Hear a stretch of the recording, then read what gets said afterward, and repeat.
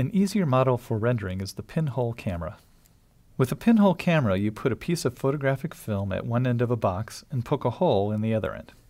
Then you cover up this hole. You do this in the dark so that the film is not exposed to light. Of course, just about no one uses film anymore, but I'll assume you have some idea how camera film works. To take a photo, you point the camera, open the hole for a short amount of time, then go back to the darkroom and develop the film. With a pinhole camera, the light coming in from one direction is detected by a single location on the flat rectangle of the film. Put these differing light contributions together and you get a picture. Most cameras work the same way. They may have more complex lens systems, but they gather light in a similar manner, with the image projected behind the lens.